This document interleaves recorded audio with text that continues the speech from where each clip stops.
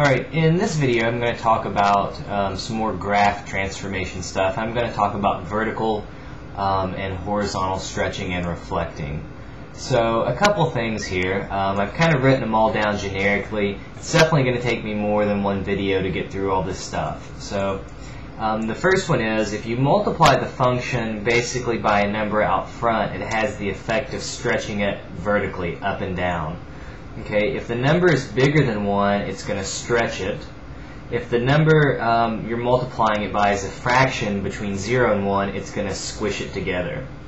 Okay, so those are the first two conditions.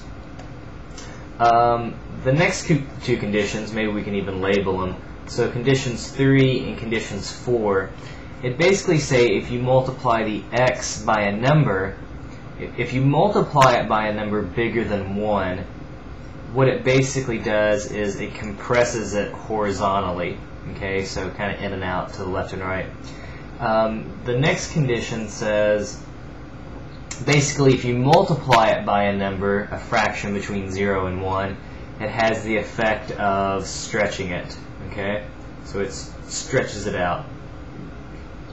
And the last two conditions are just conditions that says if you multiply out front by a negative number, it flips the graph about the x-axis, and if you plug a negative inside, you flip it about the y-axis. Okay, so I'm going to do one real generically here.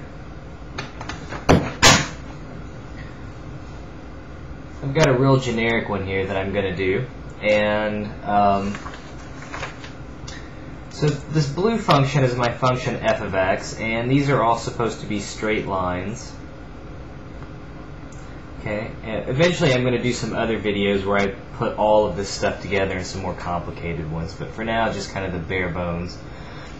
Okay, so it's kind of this little sawtooth function on the left hand side. It's got an x-intercept at -4. When it's at -3, it's down here at -2. When it's at -2, it goes through 0. When it's at -1, it's up here at +2. When it's at 0, it's at 0. It should be an open circle here at -1, and then it's just supposed to be a flat line extending over to 2, and then it jumps down. It starts at 2, -2, and again is a flat line from 4 to 2. So what I'm going to do is I'm going to graph all 6 of these functions that I have down here on the bottom left. So 2 times the function, a half, the 2 inside, the half inside, and a negative out front, and then f of -x. So let me see if I can't do them all here.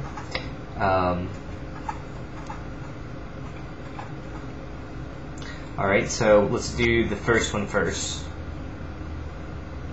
Okay, so I'm going to try to graph what 2 times this function would look like based on the original function. Again, there's no way I'm going to be able to get through all of these in one video. But basically what happens is if you take 2 times the function, what you're really doing is you're multiplying, think about f of x as being y, you're multiplying all the original y coordinates, you're multiplying all the original y coordinates by 2. So instead of, at -1, instead of being at the y value of 2, you're now multiplying it by 2 so that you'll be up here at a height of 4. Okay, if you think about the x-coordinate of -2, its original y-coordinate is 0. If you multiply that by 2, well, you're still at 0. At -3, originally your y-coordinate was -2, but now if you multiply it again by 2, you're going to be down here at a y-coordinate of -4. Let me see if I can squeeze it in here. So here's -3. Again, a real rough graph. Sorry, I'm not an artist.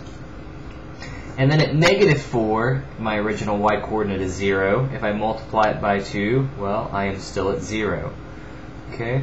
And then it's still going to have that sawtooth shape associated with it.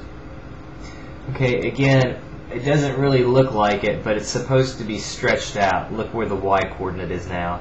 This is -1, 4, and down here at the bottom left, this is -3, -4. It's still a y-intercept of -4.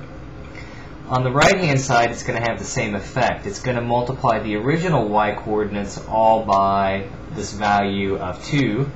So instead of being at -1, it'll now be at -2. It'll still extend over the same distance, and then it'll jump, and again, instead of being at -2, it'll now be down here at -4. And will extend over a distance of 4 units as well. Okay, so that's the basic idea here. When you multiply the function by a 2, it just stretches everything out by a factor of 2. Okay, sorry, let me try to bring it back into focus here for a second. Okay, so hopefully that's a little better. Alright, let me see if I can at least do one more in this video. Instead of multiplying it by 2, suppose we multiply it all by 1/2 out front. Okay, it's going to have the exact same, well, I guess obviously not the exact same effect, but the idea is the same. It's still going to go out the same distance. It's still going to go out to -4.